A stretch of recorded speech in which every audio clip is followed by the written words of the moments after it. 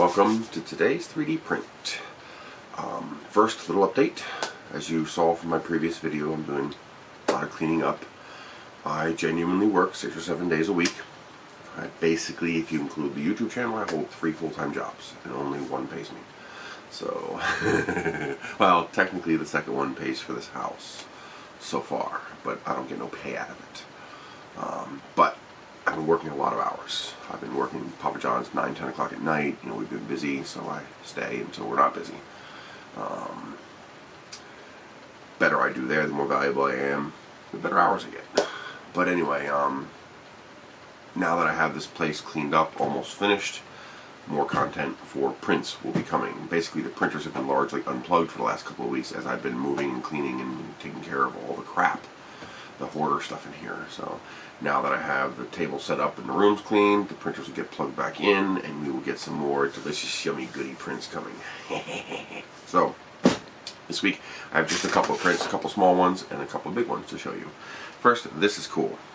One of the things I like doing is my little not time lapse, my educational videos.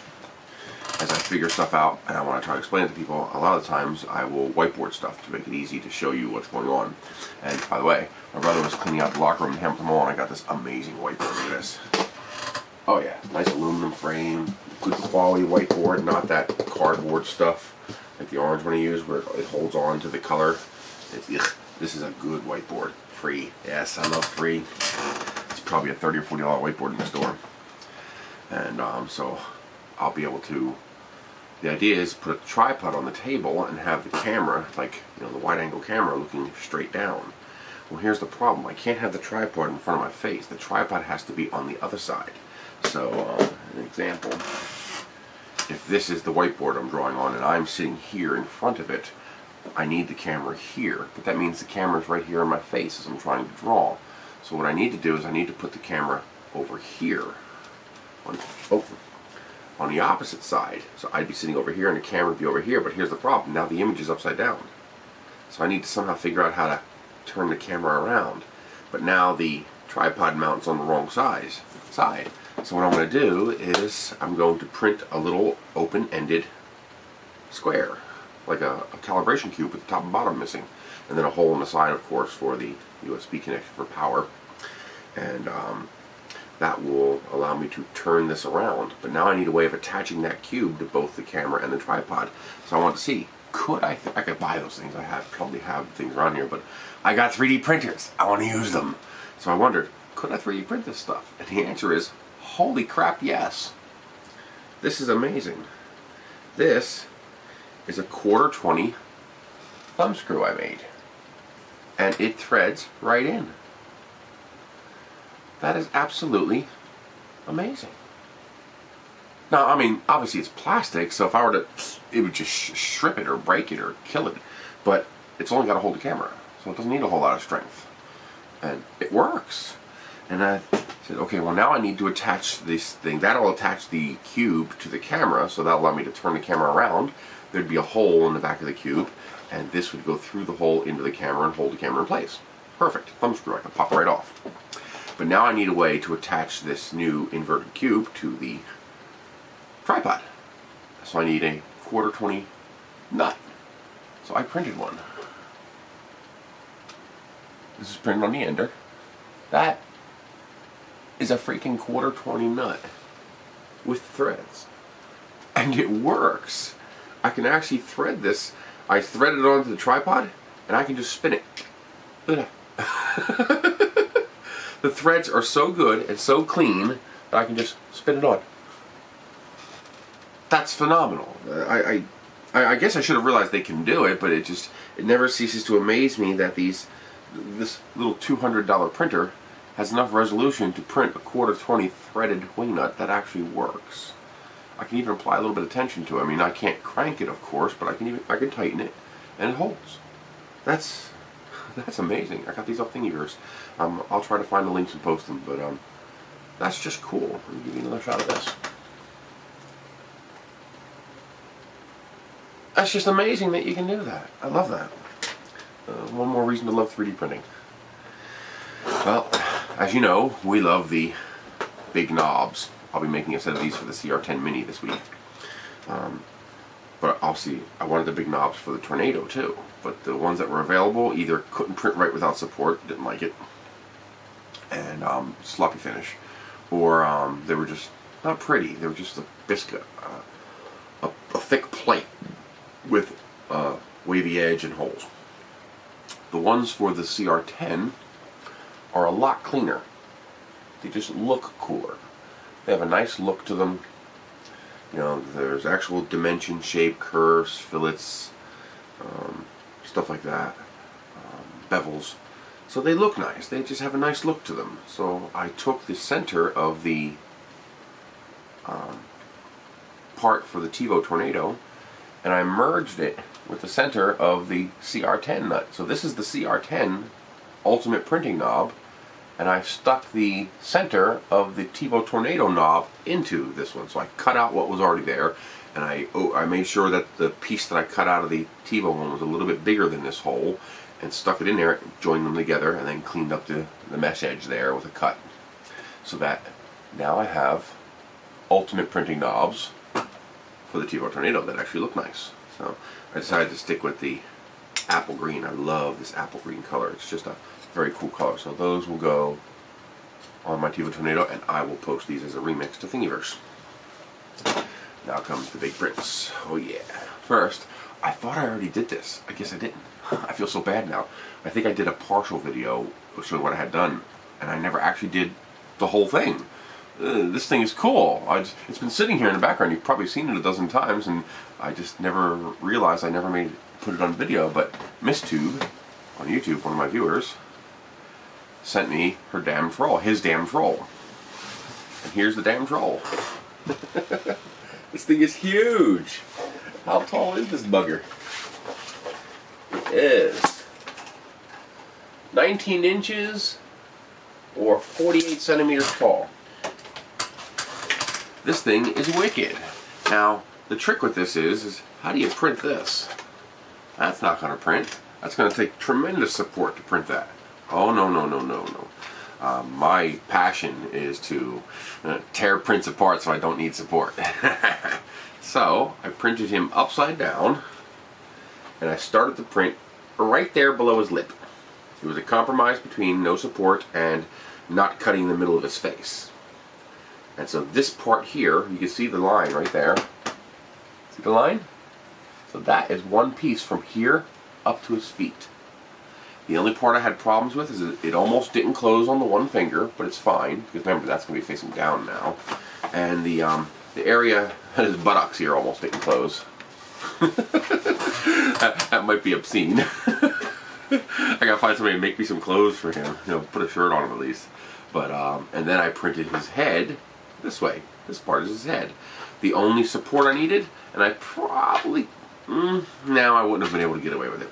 I had just a tiny bit of support right between his lips there to support the upper lip. As you can see, that would have been a negative overhang. That probably would not have looked pretty. It would have printed, but there probably would have been a bunch of little extra plastic hair I had to cut off, and his lips wouldn't look right. So just a tiny bit of support from this lip to this lip, and that was it. That was enough to make this whole thing print without support. And it is completely hollow. I think I have, yeah, I have infill here at this part, because this is such a flat surface. As you can see, it's very flat. So this would not have closed properly without some infill, but the infill stops right there, and the rest is hollow. There's nothing in there.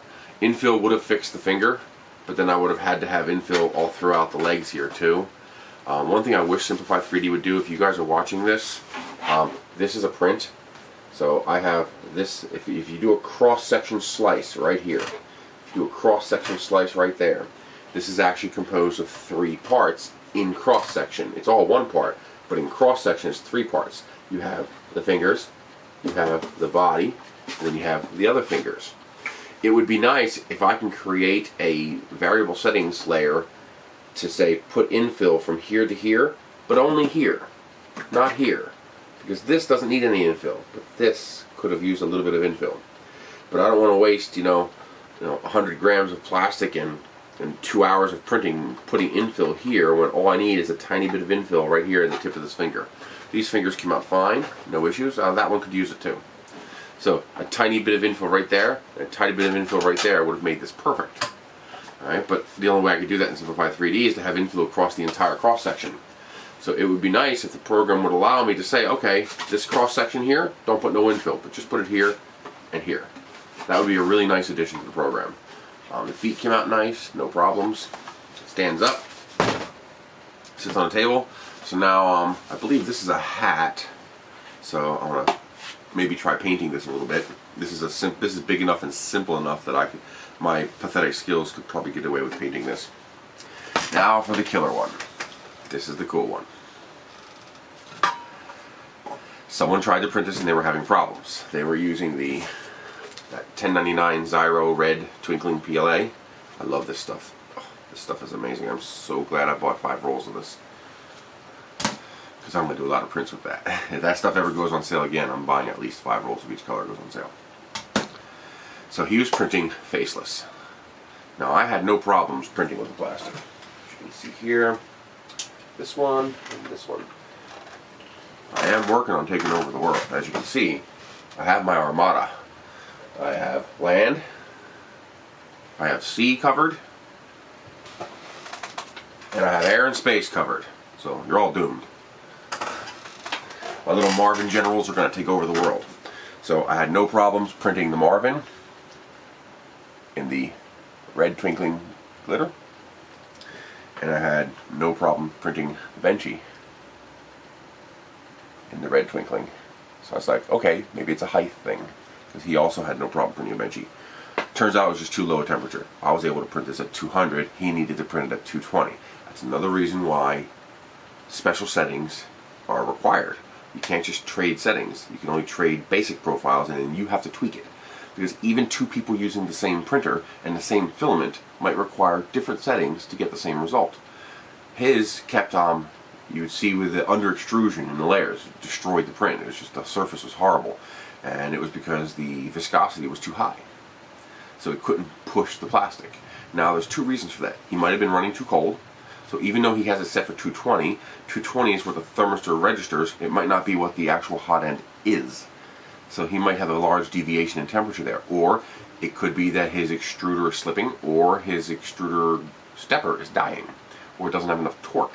And so the viscosity of this plastic at 200 was too high for it, and it was losing steps, or the temperature was lower than the thermistor was reporting, and it would then be too high of viscosity and it would start losing steps because it can't push the plastic hard enough. Turning up the temperature reduces the viscosity, takes care of the problem. So he turned his up to 220, he had no problem. But in the meantime, I said, wow, that's a cool model. I'm going to print a Faceless. I'm not printing a small one.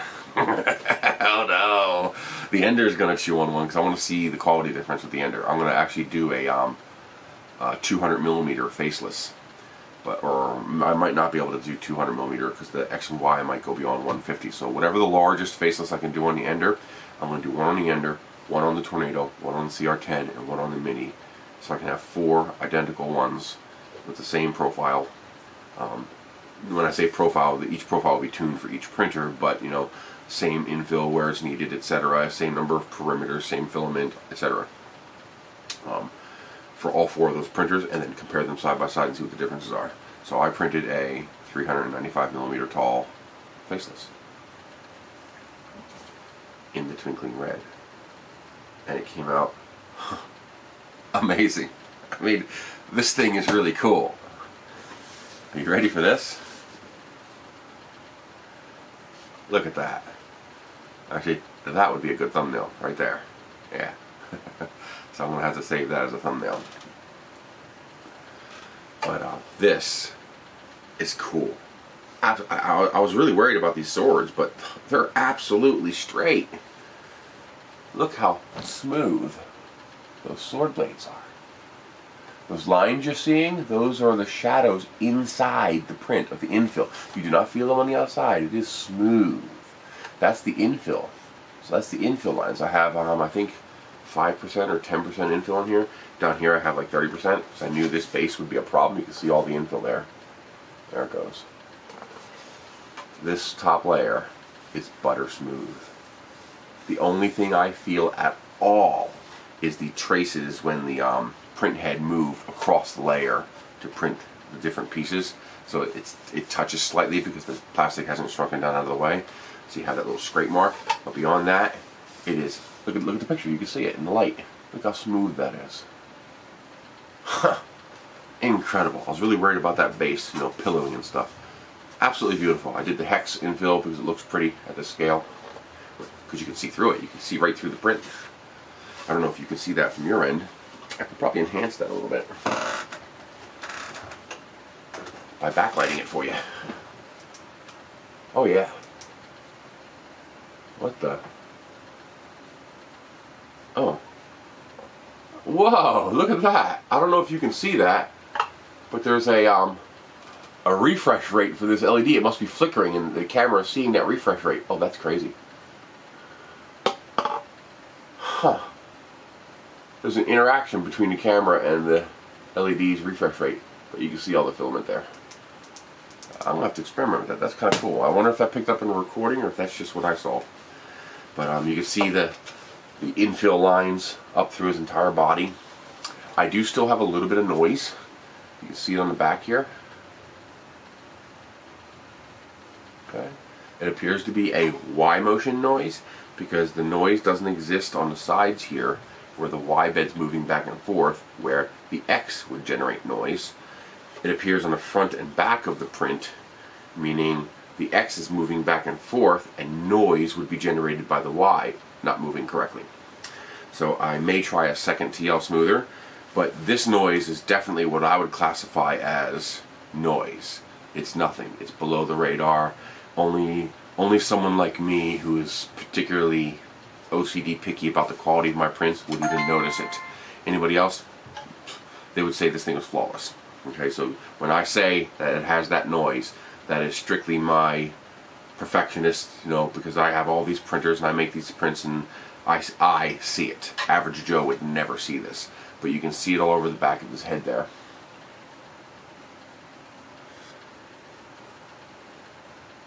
But this is amazing. This plastic is so cool. This is 3 perimeters. I didn't want to make it too thick because I want it to be able to see through it. I want it to have that translucent effect. So it's 1.2 millimeters thick, but that is so cool. You also don't want it too transparent, because too transparent and you'll have difficulty seeing the surface, meaning you will lose details because you'll be seeing through it instead of at it. So you got to find that balance between translucence and opaqueness. This thing is so neat. This is one of my favorite prints now. Whoever modeled this, I'm going to post a link to Thingiverse, of course. Although I don't think this is on Thingiverse. I think I got this from my manufacturing. But this model is amazing. They did a fantastic job. It prints without support. I believe it might have been able to print without infill at all. On a smaller scale, absolutely. You could probably get away with printing this with 0 infill. I didn't want to take a chance of actually it ended up taking 36 hours. I thought it was going to take 40 or 50, but it actually stayed closer to the predicted time. So it took 36 hours to print this on the Tornado. Very, very impressive. Very cool. Oh, that is neat. That is very, very neat. That's it for today. I hope you guys enjoyed that. Today's Mega Printesode is over. Enjoy.